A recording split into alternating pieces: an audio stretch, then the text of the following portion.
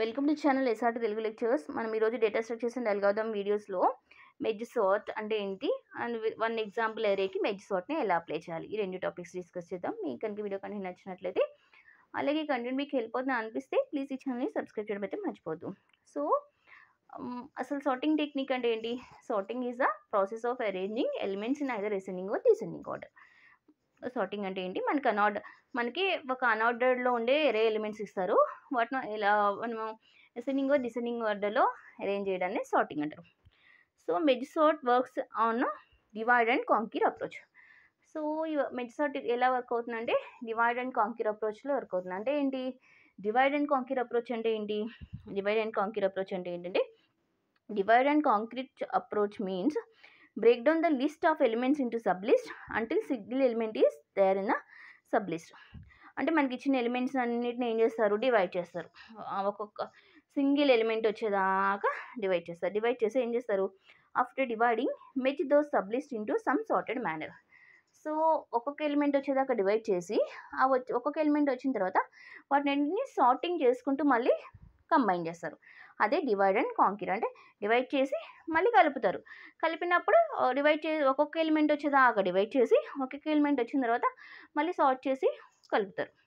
So అదే divide and conquer approach. మనం ఒక ఎగ్జాంపుల్ చూస్తే అర్థమవుతుంది. So this is our example unsorted ఏరే. సో ఎంత సైజు? 0 to 1 0 1 2 3 4 5 6 1 2 3 అంటే టోటల్ 7 ఎలిమెంట్స్ ఉన్నాయి కాబట్టి అరే ఇండెక్స్ 0 to 6 ఉంది. ఇప్పుడు దీన్ని డివైడ్ చేయాలి. ఎలా డివైడ్ చేస్తాము? మిడ్ బేస్ చేసుకుని డివైడ్ చేస్తాం. మిడ్ క్యాలిక్యులేట్ చేద్దాం. మిడ్ ఈక్వల్ టు లో plus hi bye 2, lower index by hire index by lower index plus hire index by 2. Lower index ఎంత? 0. హైయర్ ఇండెక్స్ ఎంత? 6. 0 ప్లస్ 6 బై 2 అంటే 3 మిడ్. ఓకే, ఇప్పుడు mid వరకు divide చేద్దాం. 0 1 2 3. So mid వరకు ఒక లిస్టు, మిడ్ తర్వాత ఒక లిస్ట్ అనమాట. సో ఈ టోటల్ లిస్ట్ ఎలా డివైడ్ అయింది? 2గా డివైడ్ అయింది, 2 పార్ట్గా. 39 25 42 2. Now second list is 10 62 11. So again ఇది ఒక సబ్ లిస్ట్, ఇది ఒక సబ్ లిస్ట్ కదా. So again index year charts from 0 0 1 2 3 index 0 1 2 0 1 2. Okay, again మళ్ళీ ఈ సబ్ లిస్ట్ డివైడ్ చేయాలి, ఈ సబ్ లిస్ట్ కూడా చేయాలి. ఈ సబ్ లిస్ట్ మిడ్ క్యాలిక్యులేట్ చేస్తే mid equal to 0 plus 3 by 2 అంటే 1. 1.5 వస్తుంది, కానీ ఇంటీజర్ వాల్యూలో డివైడ్ చేస్తున్నాం కాబట్టి 1. అంటే 1 దాకా ఒక సబ్ లిస్టు, మళ్ళీ 2 నుంచి 3 దాకా ఒక సబ్ లిస్ట్. సో అగైన్ ఇది కూడా అంతే. ఇక్కడ mid equal to 0 plus 2 by 2 అంటే 1. అంటే 10 62 11.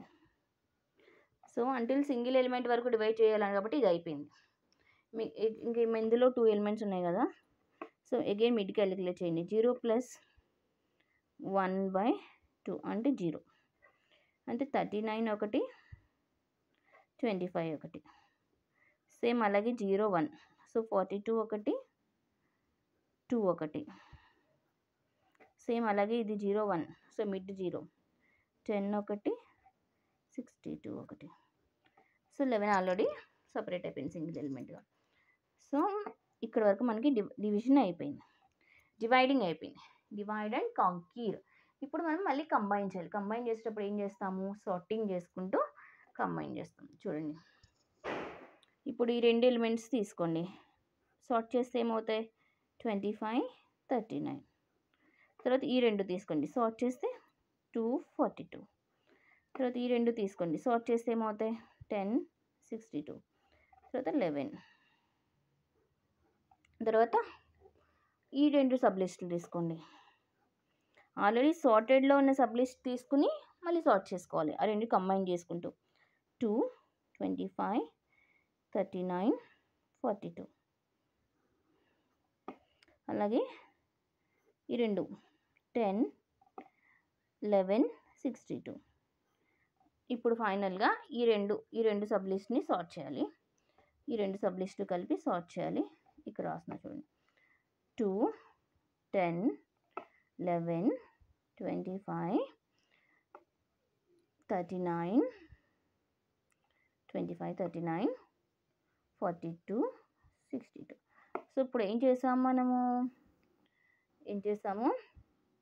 మనకి ఇచ్చిన లిస్ట్ని డివైడ్ చేసుకుని ఒక్కొక్క ఎలిమెంట్ వచ్చేదాకా డివైడ్ చేసుకుని తర్వాత మళ్ళీ కంబైన్ చేసాం, కాంక్యూర్ చేసేటప్పుడు ఏం చేసాము, సార్టింగ్ చేసుకుంటూ కాంక్యూర్ చేసాం. That is nothing but merge sort.